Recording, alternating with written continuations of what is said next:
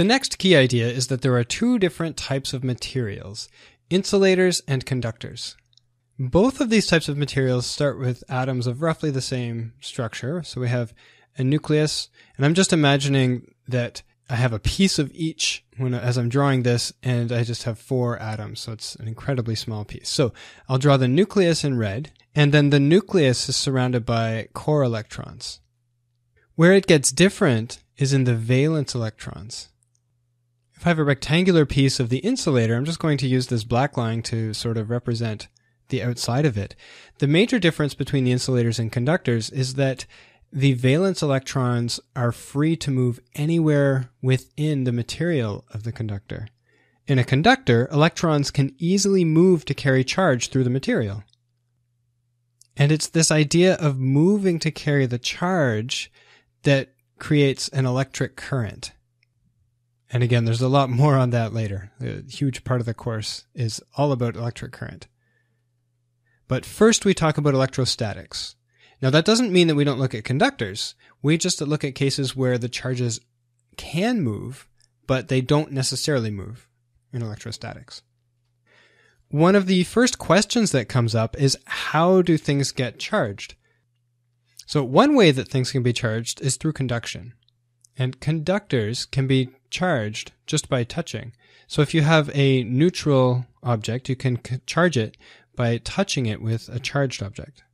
So for example, if I have a block of metal and then I have a plastic rod that I'm reaching in with, if the plastic rod has a certain negative charge, and I'm trying to be careful to actually draw 16 negative charges here because remember, charge is quantized and you can count them. So I want to make the example represent that. If I touch the plastic to the metal, then some of the charge will actually be donated or transferred from the plastic to the metal. If I then take the plastic away, the charges that were given or donated from the plastic to the metal will actually stay on the metal. Now, the charges stay on the metal, but they don't actually stay in the same place because the metal is a conductor. So what happens is that, remember, there were 4 charges there before. Those 4 charges are going to redistribute themselves.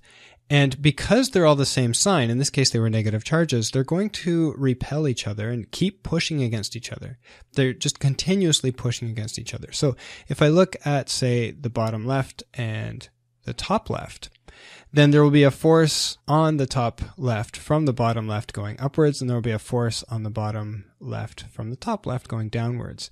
And there will be a similar force for the charge in the upper right. Now, if we imagine there were only 4 electrons extra, that this was a neutral metal object, except for these 4 electrons that it just got from a charged plastic rod, then each of these 4 excess electrons is going to feel an individual force from each of the other electrons. And the net effect then is that they each get pushed into their own corner. They get as far away from each other as they possibly can within the limitation of the material. They're not actually allowed to leave. It's not possible for them to leave the material.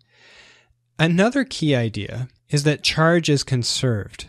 So when an object gets charged, there must be a transfer of electrons.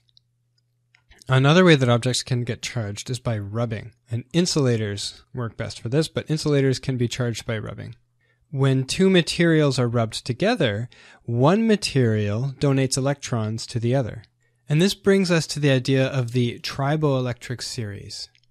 So the triboelectric series here of glass, human hair, paper, steel, rubber, styrofoam, and Teflon is really just a very short list from a longer triboelectric series. And what's important is not whether something is positive or negative. In fact, on the list where I got this, they mentioned steel was actually neutral, so it would be like a 0 charge. But that's not really the important thing. What matters is the relative position of 2 objects or 2 materials on the list. If we rub 2 materials together, then the material that's higher in this series donates electrons to the other. And I've seen a lot of students mix this up. It's really easy to mix this up and to think that, well, if I rub glass with anything, glass will become positive. And the way I've written this with glass at the top, that would be true. But if you were to then say, well, if steel is neutral, then rubber must be negative. So if I rub rubber against Teflon, then they both get negative, and that's not true. Because remember, charge is conserved, and whenever there's a transfer of charge, then there has to be a transfer of electrons. So if you were to take rubber and Teflon, for instance, because rubber is higher in the triboelectric series, it basically means that it's more likely to lose electrons when it's rubbed with Teflon. Teflon is more likely to retain the electrons. So Teflon, between rubber and Teflon would actually become more negative, and the rubber would become more positive. Another aspect of this is that the distance between two materials in this series also has an effect. So the effect of transferring electrons is stronger for materials that are farther apart in the series. For example, when we compare rubber with Teflon, we had said that rubber would become more positive and the Teflon would become more negative. If we were to instead of choosing rubber and Teflon, if we were to instead choose human hair and Teflon, then the effect would be much stronger. The Teflon would still become more negative, but the human hair would actually become much more positive for the same amount of rubbing as the rubber would have been if we had the rubber rubbed against the Teflon.